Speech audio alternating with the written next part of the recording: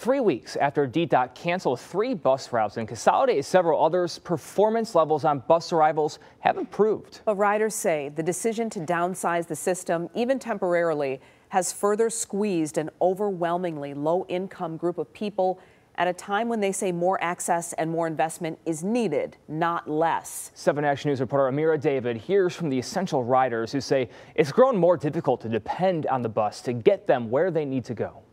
Well, I've been riding the bus, you might as well say, at least 55 of these years. As a lifelong bus rider, Rochella Stewart has her morning routine down to a science. Get ready to leave at 9, out the door at 9:15, followed by a 7-minute walk to the bus stop. But no longer part of that scientific equation is the time she can expect to spend commuting to work. It should take me maybe an hour to 40 minutes to get there, but on the worst case scenario, I say it's like 2.5 hours. Buses don't come when they're supposed to come, and the system does not work. It's the same story for 76-year-old Larry Verse. Riders feeling squeezed by changes within an already beleaguered transit system. DDOT recently canceling 3 routes while reducing frequency on several others. As we have more operators, we will be changing our temporary service changes back to where they need to be. DDOT says the change is already allowing for more timely service, but many question at what expense. It's going to be people out here with frostbite, elderly that can't get to a stop within 10 minutes. But how far is that walk to get to that next stop? Our access to grocery, healthy foods, medical care is limited. Transit justice organizer Renard Munshunsky worries the impacts of reduced service, even temporarily, could further disrupt a system he says has long been void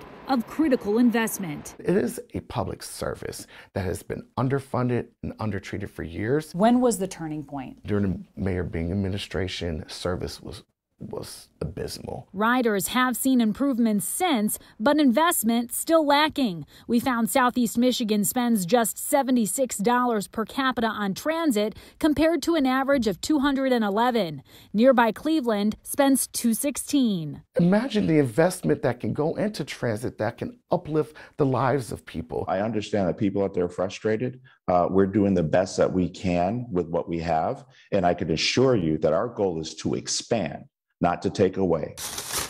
But until that goal is reached, Rochella plans to fight, taking on the role of transit organizer. Information in here you can get on your phone. Advocating on behalf of the riders she believes are often unheard and unseen. They should get out, ride the buses more often, see what it's like, the time that they standing at a stop, and then maybe they might have some feeling towards what these essential bus riders is going through.